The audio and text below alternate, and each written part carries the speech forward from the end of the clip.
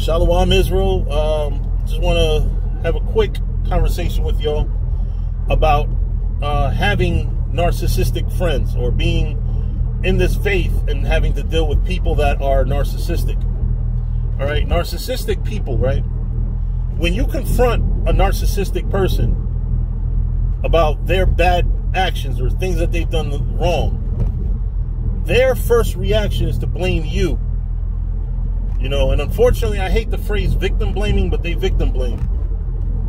The same people that they hurt are the same people that they'd be like, yo, you know, they'd be like, what the fuck? Like, what did you do that for? You know, and it just turns out that they're just scumbags. It's not you, it's them. You know? People are fucking scumbags at the end of the day. You want to separate yourself from narcissistic people because they affect you in the faith.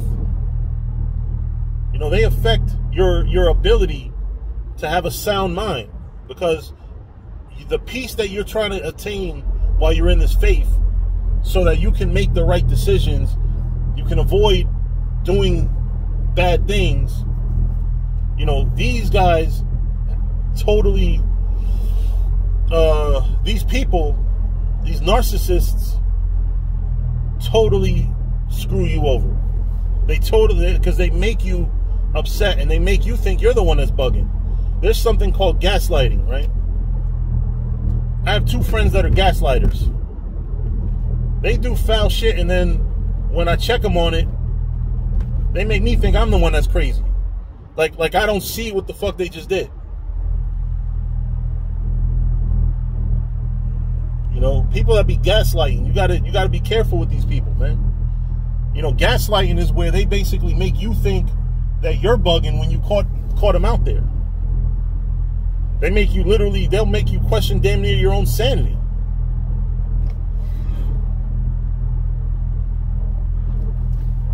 Like, one thing I always remembered when I was working in corporate America was, you know, I used to have this manager, I won't say his name,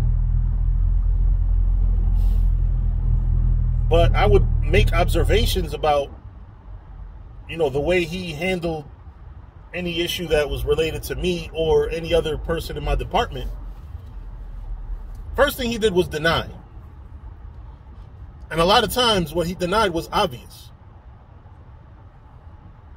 So, and that's the first thing he did. But wait a minute, that's gaslighting. That's an example of gaslighting, because, nigga, I know that you have special attention on my department. I know that you're sitting here watching everything we do, every email we send, we had to cross our T's, dot our I's, because this guy was such a fucking asshole about the job. And when you called him out on it, he would gaslight. He would be like, no, you know, that's not what I'm doing. I'm doing this. No, nigga, you're watching us is what you're doing. You know? And you have to watch out for people in this, you know, you can always say friends, you know, and I'll say this is in the truth and out the truth. But if you have a narcissist around you, one of the things that you're going to see a lot of is blaming. They're going to blame you. They're going to piss you off on purpose, and then they're going to say, oh, you're just too sensitive. It's not that I'm too sensitive, it's that you take too much goddamn pleasure in getting somebody else mad, and then don't want to suffer the consequences. Because that's another thing. Another symptom of a narcissist is somebody who takes no accountability. At the end of the day, if you get upset with something they did, you're bugging because you're upset with something they did. But if you were to have a third party come in and you lay out the shit that they did, the simple mathematics points to the fact that this person is just an asshole. Not that you're a bad person for getting mad about it or for noticing it. People get mad when you just notice that they do something wrong. You know, that's a damn shame that people do that shit. They just get mad because you notice, like, yo, I noticed what the fuck you did, man. You can't hide that shit. You know, so the ultimate thing I want to touch on,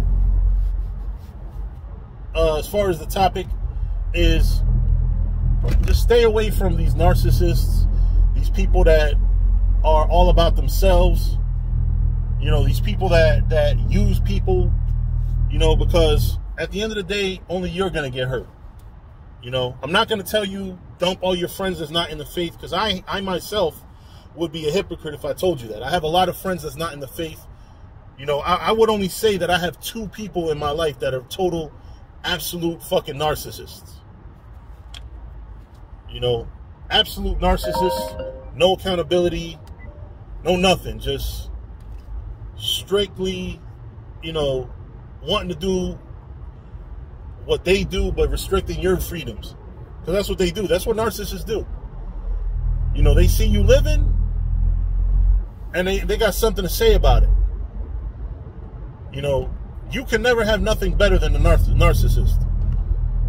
Perfect example. One of the 2 narcissist pieces of garbage that I know is always in a competition with somebody. And that somebody's always a friend. Motherfucker wants to have the best car, the best kick game, the best wardrobe. And if you happen to have anything better than his, you know, forget about it. They'll find a way to make you feel inferior, or try to. You know?